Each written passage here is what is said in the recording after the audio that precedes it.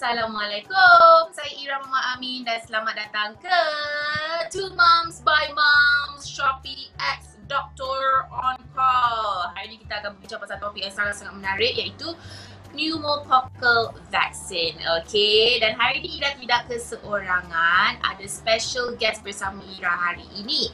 Jadi kalau anda ingin tahu siapa, Ira akan introduce guest kita, iaitu Dr. Chin Y. Siong, seorang pediatrician. Okay, hello doktor. Hai. Yeah. Doktor, boleh tak you introduce yourself to everyone yang mungkin baru nak kenal dengan doktor hari ni? Hi, I am Dr. Chin, pakar perunting kanak-kanak. Saya ada klinik di Kepong Baru, consultant pediatrician. Yes. Yes, itulah. Jadi kalau anda nak jumpa dengan doktor, boleh nanti roger-roger dengan doktor lepas ni, okey. Apapun hari ni, doktor, kita akan bincangkan topik mengenai Pneumococcal Vaccination, okey. Jadi kepada anda semua yang ingin tahu tentang ini, bolehlah nanti korang terus stay tune. Kalau ada apa-apa soalan, bolehlah bagi di ruangan komen, nanti kita akan cuba bacakan, okey. Alright, first question. What is pneumococcal disease and the symptoms and the sequel of the disease? Is the damage reversible, doctor? Alright, pneumococcal disease sebenarnya sekumpulan penyakit, ya, a group of diseases disebabkan oleh sejenis kuman bakteria panggil Streptococcus pneumoniae. Alright. Dalam kumpulan bakteria ini, dia lebih kurang ada 80 lebih member. Kita panggil serotype. Okay? Tapi bukan semua member dia sangat nakal. Boleh menyerang manusia. Dia ada sesetengah yang sangat nakal, dia menyerang manusia. Alright? Kemudian, dia menyerang dekat mana? Dia menyerang dekat saluran pernafasan manusia. Oleh itu, simptom dan tanda gejala penyakit itu pun bergantung kepada tempat serangan dia. So, dia akan serang dekat saluran pernafasan atas, di mana seseorang kalau terkena jangkitan, dia akan mesti mengalami sakit tekak, batuk dan demam. Tapi kalau dia tak nasib baik, kuman ini sangat nakal, dia terus menyerang ke dalam pernafasan bawah, saluran pernafasan bawah, dia akan menjangkiti paru-paru, kita panggil pneumonia. Kalau tak nasib baik, sistem pertahanan, terutama kanak-kanak, dia tak cukup lawan kuman yang nakal itu, dia terus masuk menyerang sampai ke saluran darah, kemudian dia akan masuk darah menjadi septisemia, di mana kuman dalam darah. Dengan pengalian darah, dia akan sebar ke seluruh badan sampai hingga otak, jadi meningitis ataupun ke organ-organ lain. Tu dia kau. Kalau dengar tu terus macam rasa macam takut betul. Tapi memang sangat-sangat menakutkan. Okey kawan-kawan, jadi kalau anda mungkin tak pernah tahu sedikit sebanyak, doktor dah explain tadi tentang pneumococcal, dan nak tahu juga siapa, who should get this vaccine, doktor? Okey, ini memang bergantung kepada dua faktor. Faktor pertama ialah berapa kuat kuman ni, di mana dia serang, macam mana menyerang. Nombor dua, siapa yang sentiasa boleh dikena serangan kuman ini. Kalau banding dengan COVID, dia menyerang semua manusia, termasuk orang besar, orang tua. Oleh itu, semua orang sebenarnya kena buat itu vaksinasi COVID. Tapi so far COVID dia buat clinical trial, so far hanya 12 tahun ke atas boleh dapat vaksin. Dekat US sekarang dia mula 12 tahun, di Malaysia sekarang 18 tahun lah. So, kita pandang balik pneumococcal vaccine. Pneumococcal vaccine, siapa yang dapat risiko tinggi boleh kena, iaitu budak-budak. Okey. Dalam budak-budak golongan ini, siapa yang lebih ada risiko tinggi terkena jangkitan kuman ini, iaitu seperti budak-budak yang tak ada bagi susu badan. Susu badan biasa kita pakai kadang-kadang sangat menggalakkan susu badan sepenuhnya untuk 6 bulan. So kalau baby tak ada dapat susu badan, sebab susu badan banyak antibody terima boleh melindungi baby. Number one. Number two, kalau family banyak abang kakak, sebab abang kakak pergi sekolah, boleh membawa balik kuman pneumococcal kepada baby yang kecil. So baby itu pun kira risiko tinggi. Nombor 3, kalau ibu bapa bekerja, awak kena hantar baby kamu pergi daycare, nursery. Sana pun satu institusi banyak baby. Ini pun mendetak baby itu tepat ini pneumococcal. Nombor 4, kalau budak-budak ada bayi, dia ada masalah kesihatan seperti masalah jantung berlubang, masalah paru-paru mesti macam ada lelah, ataupun mereka ada penyakit darah atau penyakit imunisasi yang tercecat macam secara semutiarti ataupun ada kena macam HIV. So semua ini memang mendetak kepada budak dapat ini infeksi lebih senang. Tapi macam mana pun, setiap baby yang dilahir ke dunia ini, kalau dia terdetak kepada aktiviti luar, memang gila secara am pun risiko tinggi dapat pneumococcal jangkitan ini. Right, okay, maksudnya kat sini senang cerita, ia adalah benda yang berpenyakit lah, macam boleh berjangkit lah doktor ya? Ya, macam denggi kan? Okey, ini ditular melalui nyamuk Aedes, di mana itu virus denggi. Okey.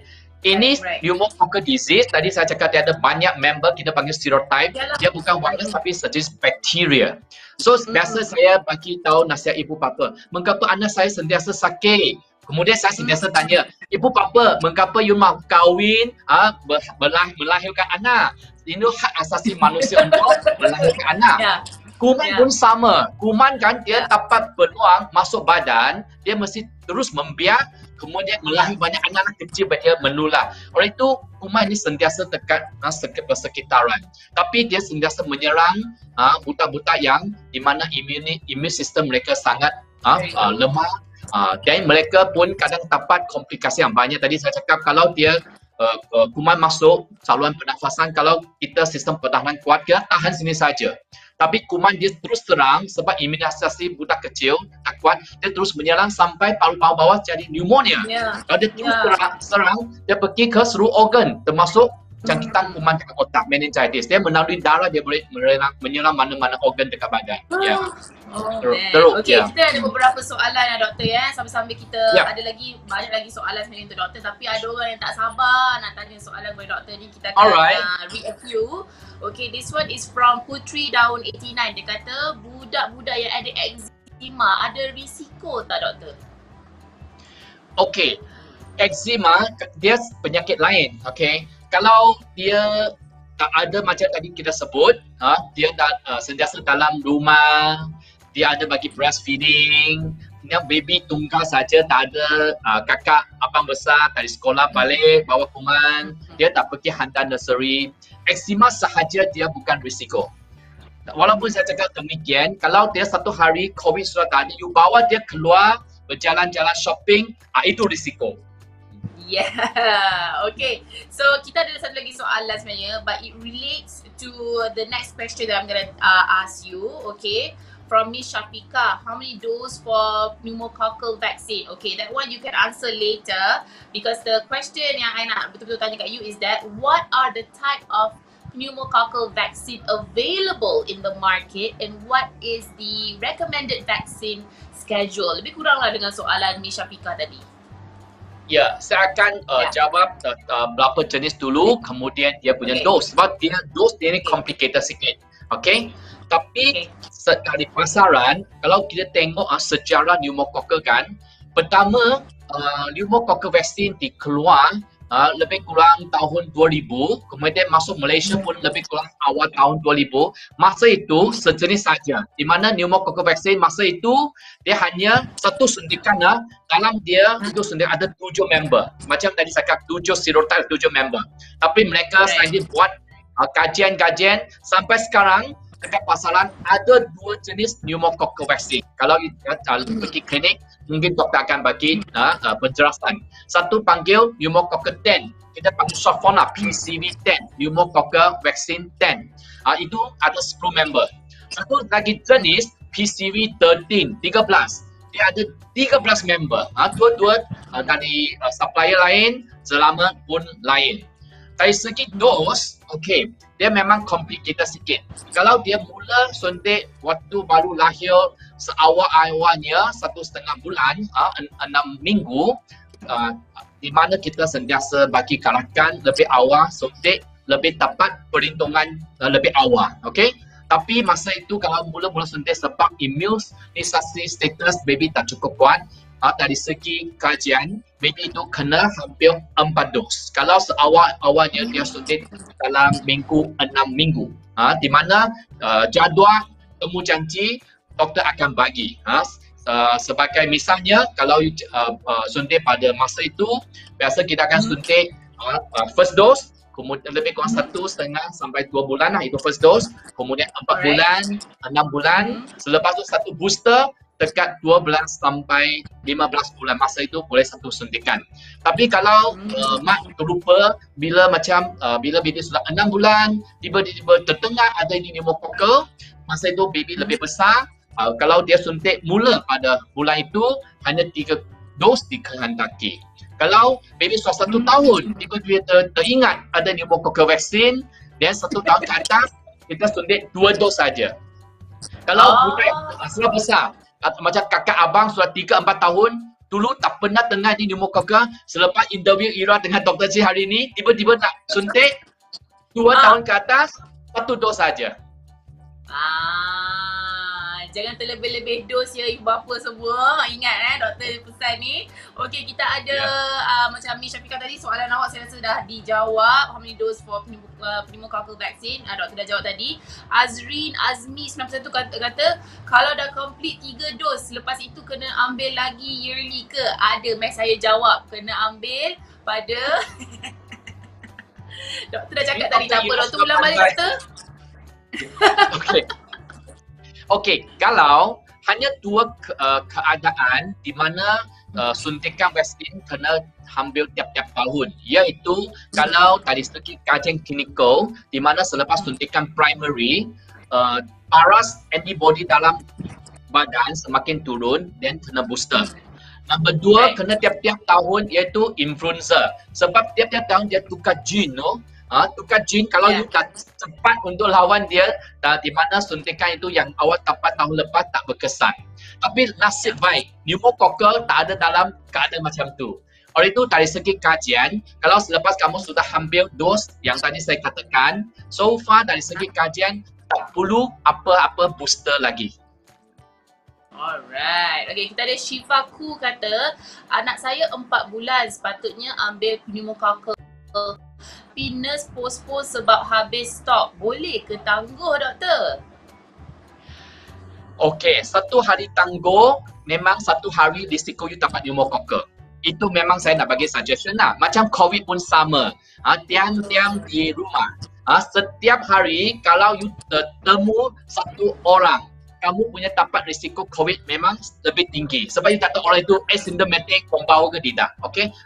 Vaksin pun sama. Kalau boleh secepat mungkin. Kalau stok klinik kesihatan mana-mana sudah hilang, tanyalah klinik kesihatan mana ada. Tapi saya memang tahu sekarang MCO susah kan.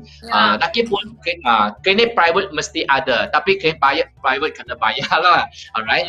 Kemudian klinik private dia ada 2 jenis. Dia ada PCV 10 dan PCV 13. Okey. Untuk pilih untuk ibu bapa. Okey. Dengan selepas nasihat daripada doktor. Nanti mungkin kita akan bincang tentang macam mana tahu yang mana perlindungan dia. Okey, tapi dari klinik kesihatan tahun lepas bulan Disember vaksinasi pneumococcal sudah masuk dalam program imunisasi nasional. Tapi kerajaan Kementerian Kesihatan mereka bagi yang PCV 10. Okay lah, alright. So yes, sekarang ni kalau anda rasa macam stuck at home, okay, jangan risau sebenarnya. Ada cara untuk kita ambil vaksin pada anak kita ni. Macam doktor kata, boleh melalui drive-thru kan doktor. Apa-apa boleh telefon lah klinik berdekatan untuk schedule your appointment with the doctor. Okay, alright. Question yang seterusnya, what are the things that as parents should take into consideration when discussing with doctors on the best option for their baby? Alright. Ya, ini question yang sentiasa tertanya kepada saya dari ibu bapa. Doktor, bila nak ambil tadi Dr. Cik cakap 2 tahun, selepas tu hanya 1 dos saja. Wow, 1 kali bayar. Kalau baby 2 bulan, seawalnya 6 minggu sebenarnya boleh dapat itu vaksin sejak lahir. Wow, itu kena 4 dos. Wow, kena bayar 4 kali. That's why ini sangat bergantung kepada first risiko baby kamu lah. Tadi kita sudah bincang, kalau baby ada abang kakak besar, dia sempat pergi daycare nursery, dia ada penyakit, masalah kesihatan ataupun dia tak diberi susu badan, dan risiko dia lebih tinggi. Tapi kalau macam tu, awal-awalnya kena cucuk bila baby lahir dan kena 4 dos. Ini pun sangat bergantung kepada ibu bapa punya financial status, sebab dia akan lebih banyak kali kena bayar.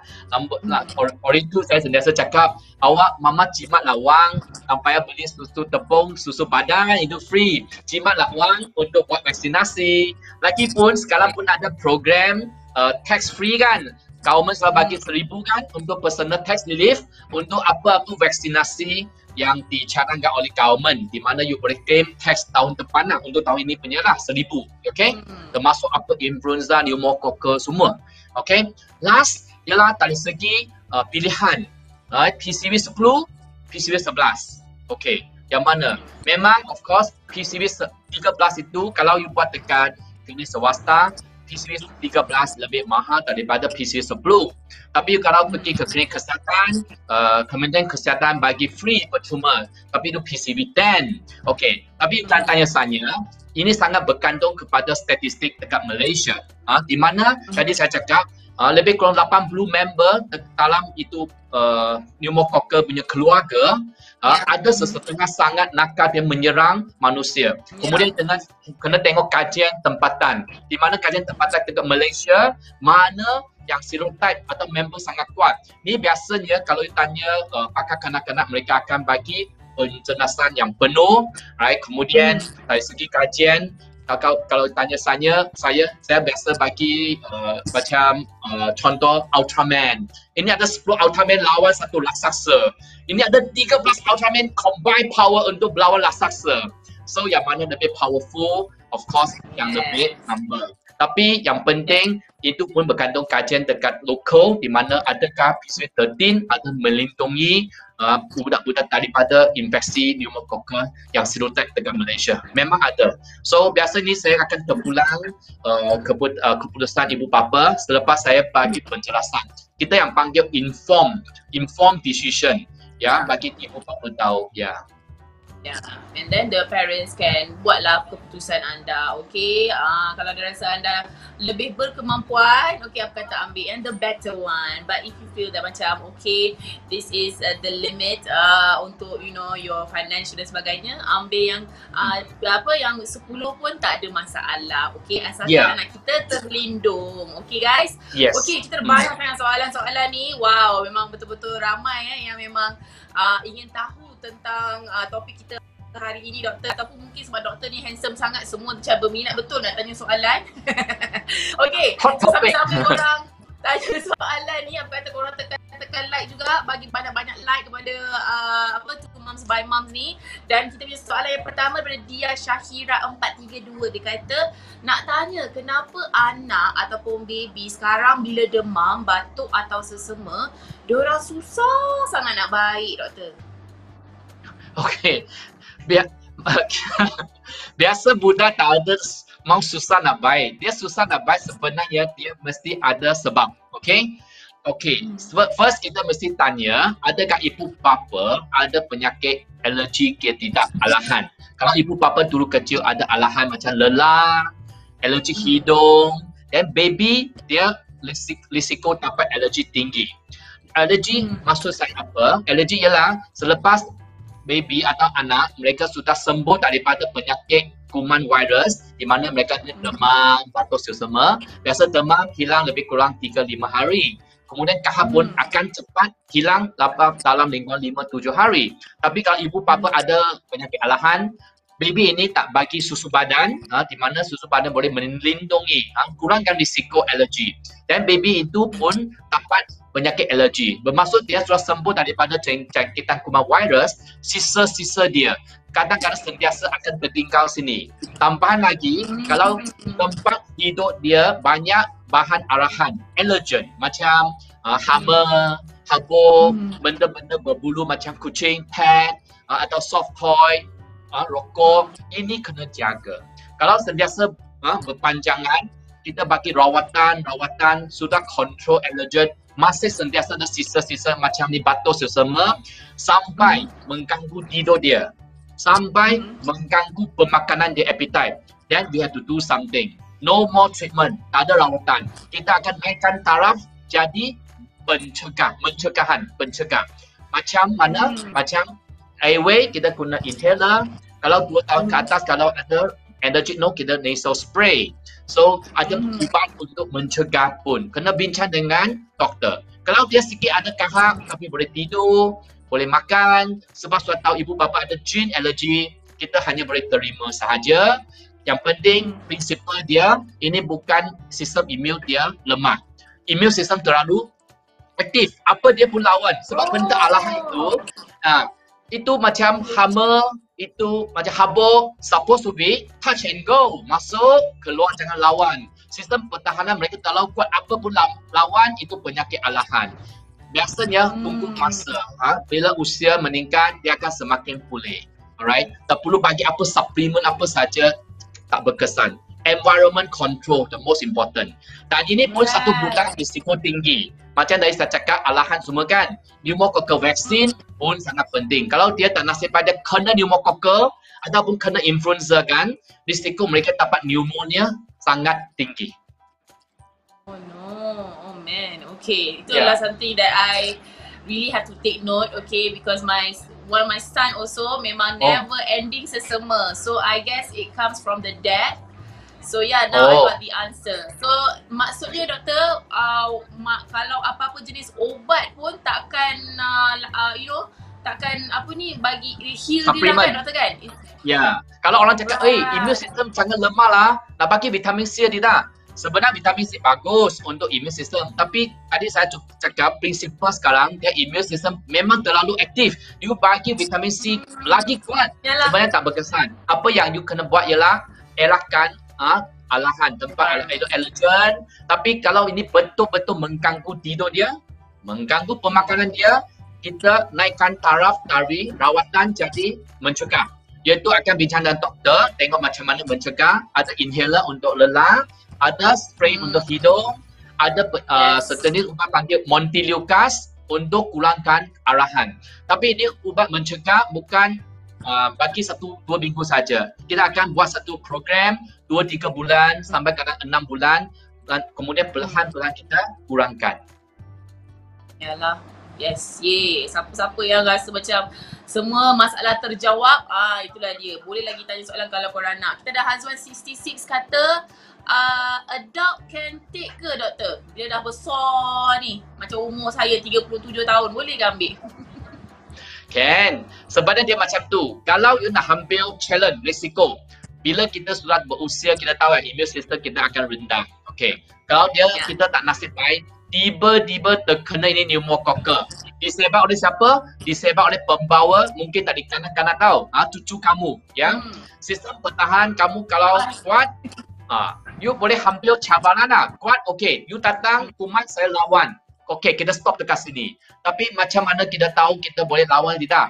Kalau tak nasib baik, kuman pneumococcal terus masuk paru-paru kita pneumonia. Bila kita berusia mungkin ada darah tinggi, kencing manis, whatever. Dan immune system kita lagi rendah. So pneumococcal vaccine pun boleh diambil oleh orang berusia. No problem. 1 dos lah. 2 tahun ke atas. Kamu 2 tahun ke atas 1 dos. Satu je jangan lebih-lebih kawan-kawan. Okay, kita ada Hamka FIFA Forever. Dia kata anak saya cucuk umur 5 tahun. Berapa tahun dia bertahan doktor? Pneumococcal ini kan. Okay, kalau dia betul-betul tanya saya, then saya akan rujuk kepada sejarah dia. Tadi saya cakap pneumococcal vaccine ini, dia mula-mula di approve, izin guna dekat pasaran oleh FDA lah dari US way back 2000, tahun 2000. So sampai sekarang hanya berapa tahun? 21 tahun saja. So sampai kajian setakat ini, pneumococcal yang sudah diberi dulu, so far mereka punya antibody dalam darah masih tinggi. Sampai setakat hari ini, mereka cakap, saintis lah, bukan saya cakap lah, saintis cakap tak perlu booster lagi. Tak perlu booster lagi. Okay, alright. So yang cukup-cukup lah tu dos korang dah ambil untuk anak korang tu. Jangan bagi terlebih-lebih, okay? Alright, the next question. Can pneumococcal vaccine be given concomitantly with other vaccines? Looking at current pandemic sekarang ini kan, Doktor, I believe parents semua would like to save trips from visiting clinic if possible. Boleh ke, Doktor?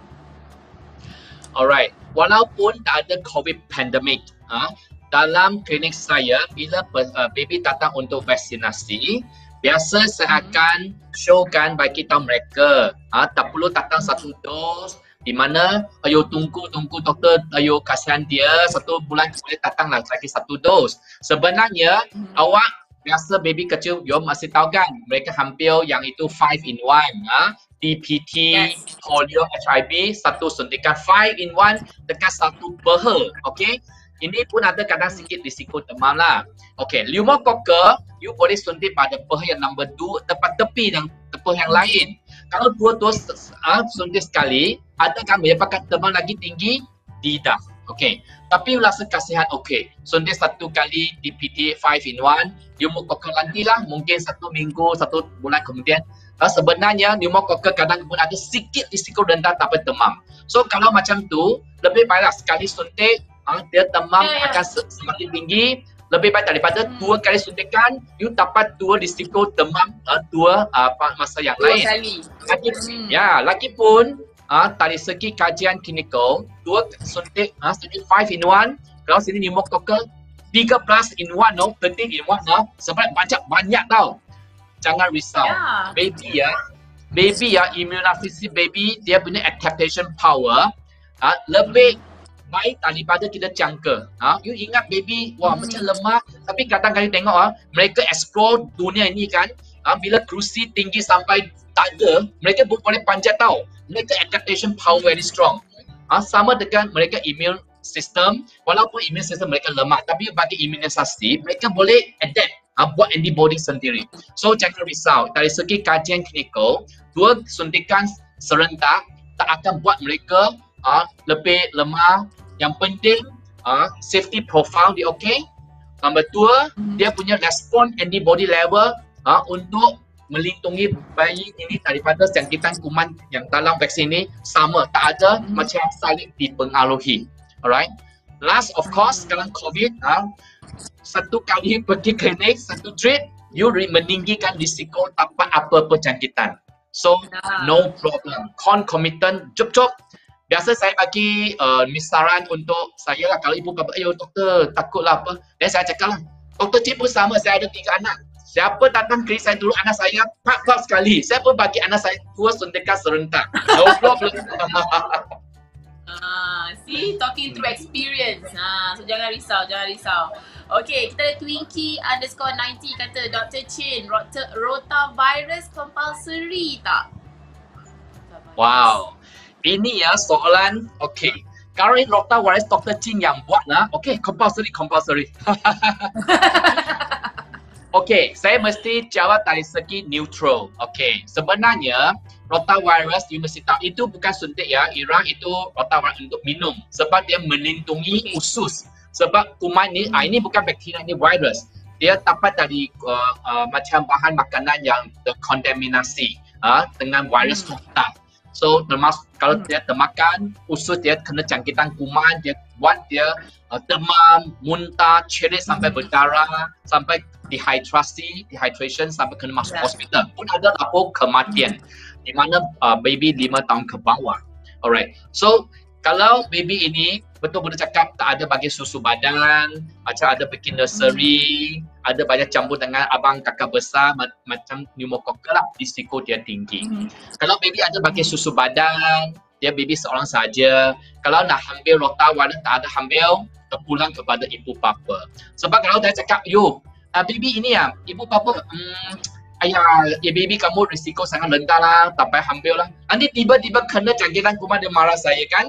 So biasa as a professional, kita bagi informed decision, bagi keputusan atau option yang 1, 2, kemudian terpulang kepada ibu bapa buat keputusan. Ya. Right, okay. So the next question from Dimi Kaf. Dia kata normal ke kalau selepas baik dari selsema, lepas tu dia ambil vaksin influenza tapi esoknya selsema balik. Vaksin tu serta-merta proses or lepas 1 minggu ke proses ke macam mana doktor? Alright, biasa ibu bapa macam tu kan. Dia macam kalau macam selepas hampir fried chicken hampir high fried chicken, besok demam. Adakah itu fried chicken buat dia demam? No. Selepas suntik, adakah suntik? No. Biasa kalau suntikan apa-apa imunisasi sekarang memang dia selamat dan kesan samping dia sangat rendah. Biasa yang kita terjumpa biasa demam sikit ataupun tempat suntikan sikit merah, tekan dia sikit sakit lah. Macam COVID lah, tekan sikit sakit. Alright, so ini saya boleh fikir kemungkinan besar you pergi ke klinik. You tahu klinik ambil apa? Rumah sakit, memang ada pesakit kan. So awak buat suntikan, mungkin terkena jangkitan kuman dari pesakit lain. Alright. Tapi biasa saya sekarang bagi suggestion sekarang COVID kan, jangan miss awak punya temu janji. DG pun ada cakap, Director General Dr. Noh Hisham pun ada cakap, suntikan mesti ikut temu janji. Sebab apa? Sebab suntikan baby macam polio, HIV semua kan, kalau you ada ikut berita kan, note kan itu indeks jangkitan, berapa kuatnya sesuatu virus jangkit macam kita punya COVID hari itu sampai 1.1. Wah, sangat berjangkit. Sekarang turun sikit di bawah 1, 0.99. Kamu mesti tahu macam influenza kan, di note kan, kalau saya tak tersilap kan, lebih 2-3 ganda daripada COVID sebab dia airborne. Chickenpox pun sama, campak pun sama. Ini bermaksud kalau ibu bapa, baby kamu sudah ada temu janji, pergilah buat suntikan. Ya, jangan macam tengok pandemik, tunjuklah surat kepada polis. Inilah suntikan yang penting untuk baby. Alright. Tapi you pergi ke klinik di mana you mesti ada buat temu janji dengan doktor. Biasa klinik saya pun sama. Kita panggil tunggu dekat kereta. Okay. Sampai giliran kamu baru masuk in out. Sekarang kita polisi one parent one child. Kemudian kita asingkan, sini datang untuk vaksinasi, sini datang untuk yang sakit punya, jangan campur. Macam ni awak lindung baby kamu. Dan baby janganlah bagi mask lah, susah. Saya tengok ibu bapa sangat kiasu kiasi, sikit mask. Baby mask susah lah, dia bagi face shield cukup. Dan jangan bagilah sentuh sana, sentuh sini. Alright, terus cek, balik masuk kereta, ayah yang turun bayar saja. Ya, betul. Okay guys, soalan yang seterusnya. Wow, banyak betul. Harap-harap doktor ada energi lagi nak jawab soalan yang banyak ni. Okay. Masih, okay. The question is, what about children yang dah terlepas opportunity to receive pneumococcal vaccination? What can parents do? Rasanya doktor dah jawab tadi. Tapi boleh tak doktor ulaskan sedikit lagi apa yang parents boleh buat kalau lah terlepas sepanjang-panjang anak dia mungkin dah 13 tahun sekarang ni, baru tengok sekarang ni, baru macam nak kena ambil lah untuk anak saya. Macam mana ni doktor? Tak ada yang macam peluang sutak lepas. Kalau sekarang you terdengar berita pneumococcal berapa pentingnya, besoklah pergi suntik. Itu saja. Yes. Okay, dan jangan lupa bila anak kita dah besar, tak payah boleh ambil banyak-banyak dos, ambil satu saja dah cukup. Betul doktor? Ya, betul Dr. Ira.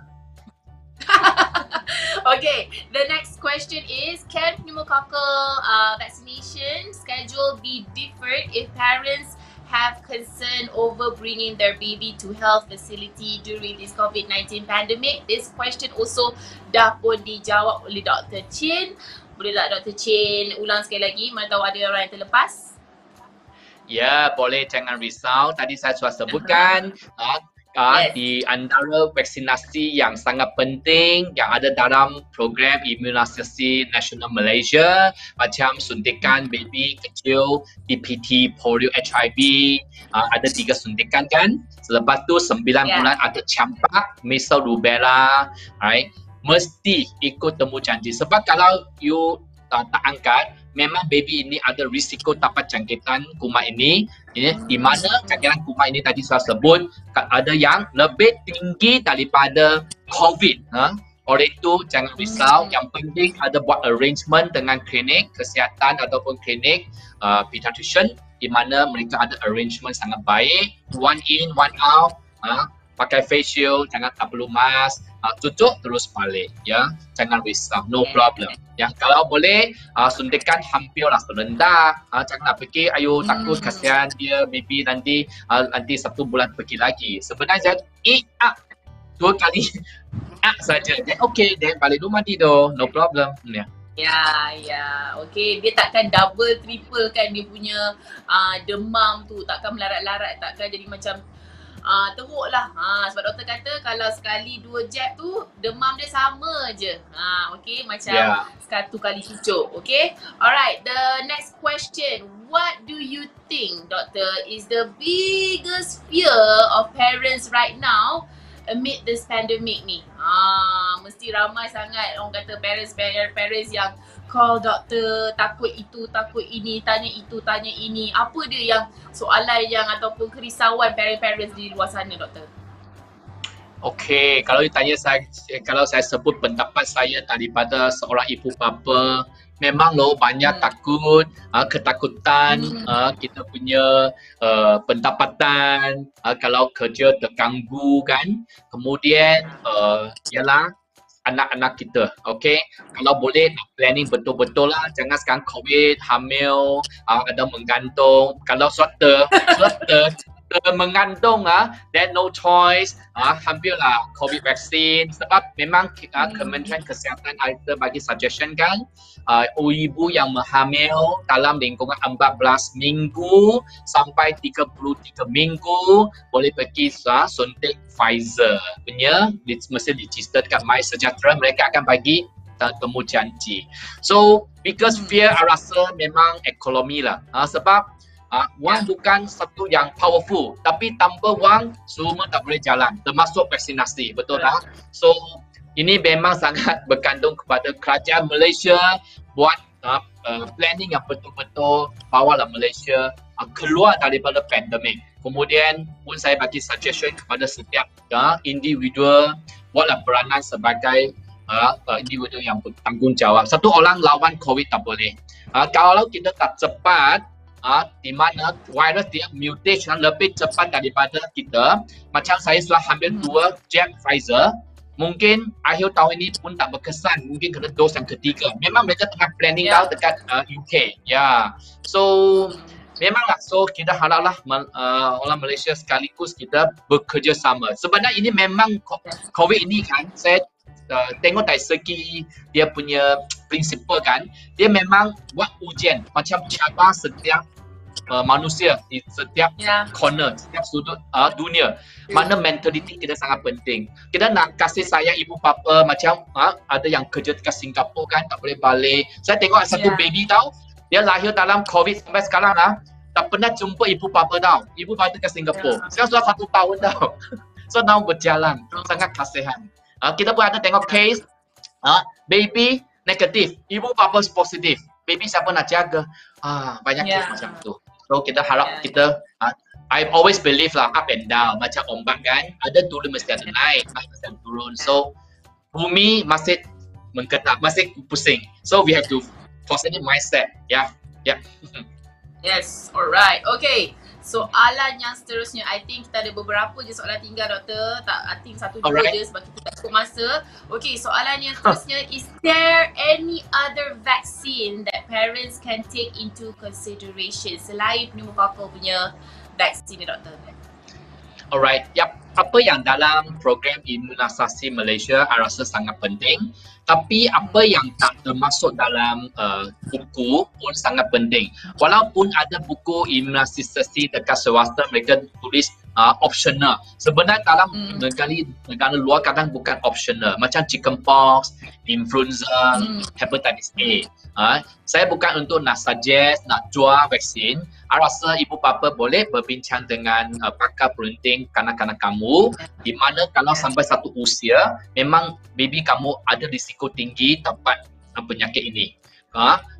Mungkinlah jab. Tapi kalau tak suntik, kalau saya dapat penyakit ini, ada apa masalah, ada apa komplikasi. Walaupun kadang komplikasi tak kuat macam chickenpox, tapi kalau awak tak kena, tak ada jab, tapi you kena chickenpox masa menghamil, itu risiko tinggi. Ataupun orang dewasa dapat chickenpox sangat teruk. Ini sebagai example lah untuk chickenpox. So, saya rasa bukan tengok imunisasi, tengok compulsory, optional, bukan pilihan tak penting. So, saya rasa ibu bapa mesti fikir lebih luas, bukan tengok semata-mata macam kadang check group kan ada cakap no need lah, tak apalah, biarlah dia kena, nanti dia ada antibody. Yes, tapi you kena, adakah you boleh dapat penyakit ringan ataupun komplikasi yang banyak macam pneumococcal, memang satu example. You boleh dapat sedikit ringan saja, tapi kalau dia masuk paru-paru macam mana, ataupun dia kena sikit ringan tapi dia boleh menyebar kepada member dekat family kalau ada orang tua macam tu. Betul. And some more kids kan, diorang kalau sakit bukan diorang pandai untuk explain which part yang diorang sakit dan sebagainya. So just orang kata ambil langkah berjaga-jaga, okay? Mencegah. Alright, as much as the hype, Doctor, about the side effect of COVID-19 vaccination dan sebagainya, should parents be worried about the side effect of pneumococcal punya vaccination? No need, because usually pneumococcal vaccine, from my clinical experience, the side effect very minimum. Usually a little bit pain, okay, maybe mild fever within 3 days, as compared the benefit you get from the vaccine. Okay, some of which I mentioned, this pneumococcal vaccine already launched in the market way back year 2000. So the track record is very safe in the past 20 years and above.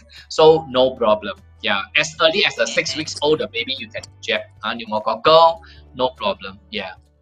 Alright, okay. Ini harap-harap yang terakhir pneumococcal vaccine.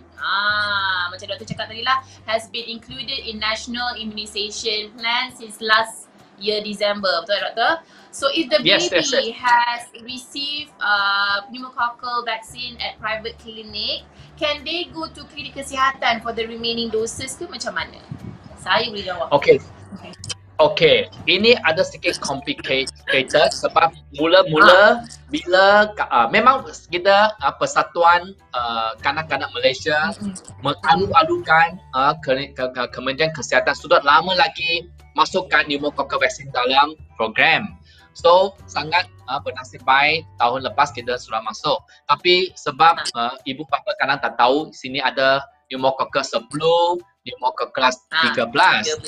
So kalau ibu bapa awak baby kamu dapat pneumococcal 13, kamu mesti teruskan pneumococcal 13. You tak boleh pergi klinik kesihatan walaupun percuma, you pergi ambil pneumococcal 10, tak boleh interchange. Okay? Walaupun interchange tak ada bagi apa-apa so far lah, tak ada clinical study cakap dia akan menyebabkan memburukkan badan, tapi yang penting dia tak akan memberikan faedah kepada yang sudah terima pneumococcal 13. So in conclusion, kalau you terima dari swasta pneumococcal 13, teruskan schedule 13. Tapi kalau dekat swasta you dapat ialah pneumococcal 10, pneumococcal 10, kemudian you nak shift kepada klinik kesihatan, memang sana bagi pneumococcal 10, hanya satu jenis saja, dan boleh. Tapi pastikan klinik kesihatan memang mereka akan terima pesakit macam tu lah dari swasta datang ke sini tengah jalan. Tapi pneumococcal 10 boleh, no problem. So korang kena make sure lah tahu which one yang anak korang ambil. Adakah yang series 10 ataupun yang 13. Barulah korang boleh tentukan nak buat dekat klinik swasta ataupun dekat private ataupun dekat klinik kesihatan. Okay, all good? Alright guys, apapun consult a child's treating physician to find out which pneumococcal vaccine is suitable for your baby. So head over to Dr. On Call's Health Center Vaccination at www.doctoroncall.com.my to learn more about pneumococcal vaccination for adults. Okay, you can also consult with a doctor for free via telehealth dekat situ. Okay guys. Alright, I guess kita tak ada banyak masa dah doktor bersama. Harap-harap ada lagi session bersama dengan Dr. Chin. Okay, thank you so much Dr. Chin for your time tonight. So to all moms and dads out there, here's to better parenting. If you want to discuss any new topics for upcoming episodes, don't forget to tweet it and hashtag Shopee Live Mine and hashtag Shopee to Moms by Moms. Okay, thank you so much Dr. Chin. Any last words to all of your fans out there? Thank you all the parents and stay positive. We fight COVID together, all the Malaysians. Okay. Thank you, Mom's Club, for the invitation. Alright, and thank you, so Ira. much for watching. Thank you, Doctor. See you next week. Bye. Bye.